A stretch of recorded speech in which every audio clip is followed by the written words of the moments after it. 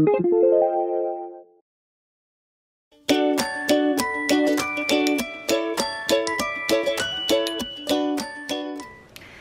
for this project, you will need a picture frame, a crochet hook, some yarn, and a glue gun and a little pair of scissors.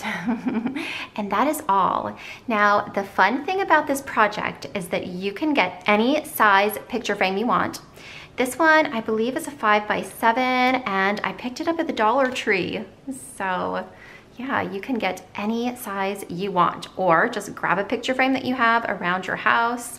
So any size, any color, can be made out of plastic, wood, whatever you want. And same with the yarn and the crochet hook. So depending on the size yarn you use, you can really get a different look from this project. So you could use a medium weight yarn and have a nice cute little skinny chain, or you can use, like me, a bulky yarn to get a thicker chain. So for me, I am using a size 6 super bulky, and I'm using a size N hook. It's a 9mm.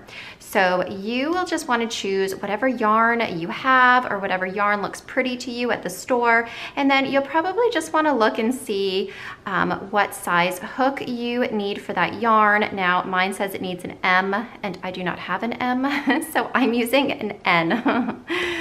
So just a little tip there, you usually can go, you know, a size up or down, but that is only because this particular project doesn't need a specific gauge. Like it's just a chain. So of course, if you were making a sweater or something, you would want to make sure that you're using the hook that matches your gauge, you know, but anywho, okay. So we are gonna start with making a little slip knot. And so we're just going to wrap our yarn around and under. My yarn is all wrinkly because this is kind of a new spool, and this yarn was all mashed up in the center of my new spool of yarn. Okay, so I'm going to show you that little slip knot again. So you loop your yarn down and up, and then under that loop, you make what looks like a little pretzel. My pretzel is just really wrinkly, but okay. And then you scoop your hook under and lift up, up, up to give yourself a little slip knot. Now, the number of chains, again, depends on the size of your frame and also the size of your yarn, because of course, like 10 chains in this big chunky yarn will take up a larger amount of space than 10 chains of a small yarn. So this project is very dependent upon the materials that you choose to use. So that's what makes it so fun. I think that you guys are gonna have so much fun experimenting with different yarns and different frames and all of that. So to start our chain though, we're going to wrap the yarn back and up and over our hook and pull it on through. There's one chain for me, and just continue that on. Now I like to give myself a good little length of yarn, or of chain rather, before I start gluing, of course. So, and I can kind of, you know, once the chain gets kind of long, I can kind of hold it up to my frame and see about like how much longer I need to go. But you'll just want to chain and chain. So I once took my boys to a birthday party, and it was for a little boy, and his mom is one of my friends, and she is a photographer. And as a party favor, she put a little picture of her son along with the party guest. So for us, it was my son. It was a picture of her son and my son together. And she put it in a little picture frame, and that was the party favor that my son got to take home. And I thought that was just the cutest idea ever. And I was thinking that this would be such a kind of a cool thing to do with that, because then you could customize the frame as well. But wouldn't this be a sweet gift to give a little crochet frame with a picture of you and one of your friends in there? There we go. Okay, so I'm going to keep going around and round. I'm about halfway already because this chunky yarn is really, like, it moves fast, you know, like just a couple of chains takes you pretty far. So again, depending on the size of yarn that you are using, you may need to make more or less chains. So you can make these in colors to match your home, or you can make them as gifts or party favors or just about anything. Just about, these would, you could even do like little holiday things in here, like you can make these for Christmas and put like a little Christmas quote or something on the inside. Okay, now I've got a bit of length on my chain, so I'm gonna test it again. And now when I start gluing, I like to start in a bottom corner, but you really could start anywhere. You could start bottom center or whatever, but I do a bottom corner, so that's where I'm gonna start measuring. And I stretch just a little bit, because when I glue, I'm going to be stretching out my chain just a tiny bit so that it lays really nice and flat. So I just stretch in place, just to kind of measure out how much more chain I need to make. Oh, and I'm getting really close. In fact, I might be to the end. Okay, now, a little tip for you guys. You want to make the chain slightly larger if you can, okay? Because that way, when you get to the end and you've glued your whole thing down, you can always pull chains out. And I think that's easier than having to add chains. Put those back in there. Okay, so now that I think my chain is long enough, I'm going to pull just a little bit, but I'm not going to cut my yarn just in case.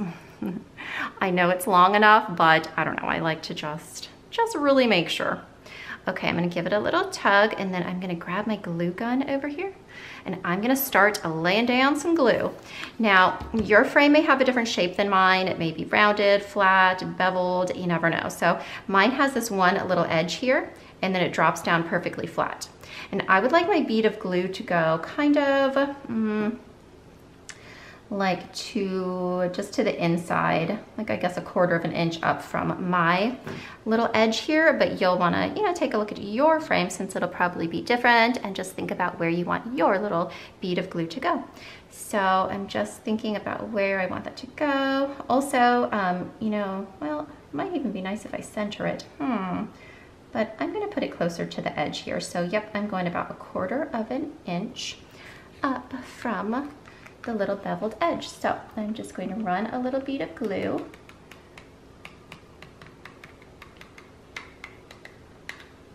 Just like that. And then I'm going to take my pretty little chain and just dab it right down into that little bead of glue.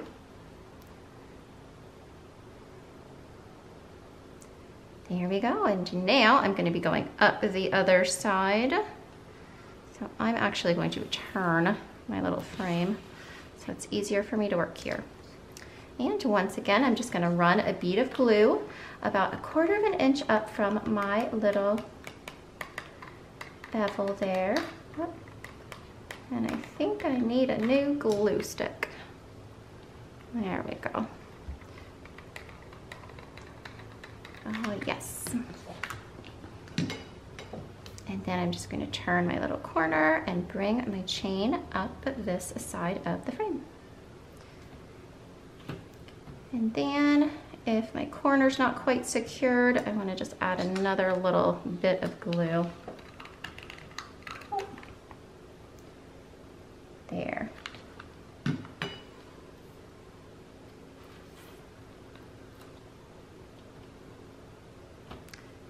Just to make sure that those corners stay down really well. And then we're ready to move on to our next little side here.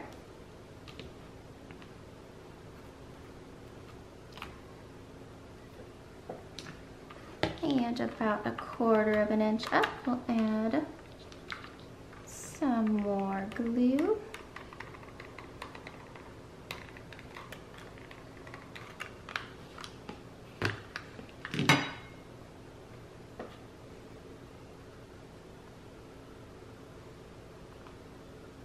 Just like that. And once again, I'm gonna secure my little corner down with just one little dot and just mash that down in there so it stays really well.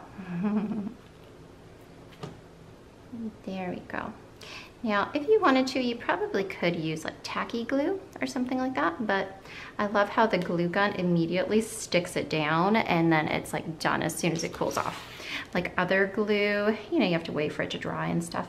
Okay, now this one, I'm measuring once again because this is my last side, and you can see that even past the corner, I still have some extra chain left there, so that's good. And I'm not gonna pull it out yet. I'm gonna wait until I'm all glued. So I'm going along my last little edge and adding my little bead of glue here.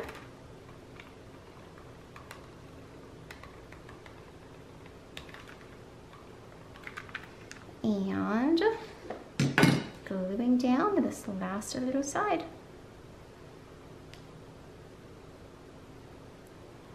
And then I'm gonna go back to make sure that this last corner is really glued down well, like so.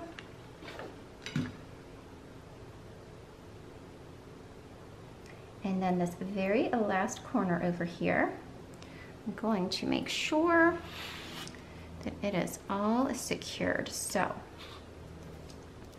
I think, okay, I think we're pretty good. So I'm going to cut to the end of my very like beginning. So where I started, I'm gonna chop that off. I think that looks all nice and secure there. Oh, this is so pretty. Okay, and now I'm gonna kind of see, so I can definitely pull out stitches up to this point, I think. So I'm gonna pull them out.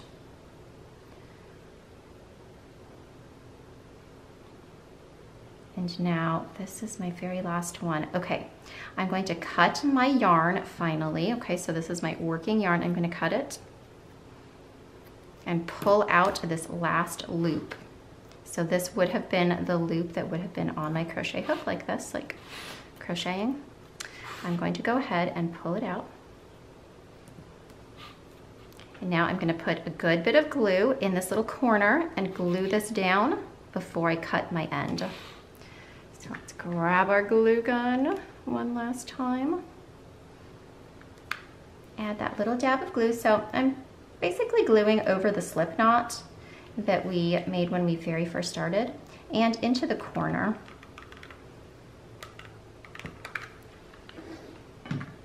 And bringing that very last stitch right on down there. And I'm gonna hold it for a minute. Be careful you don't burn yourself. I know they make those little silicone things to put on your fingers, I think, so you don't burn.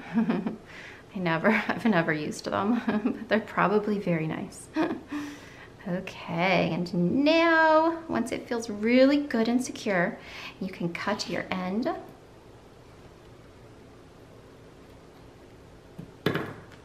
And your little picture frame is all finished.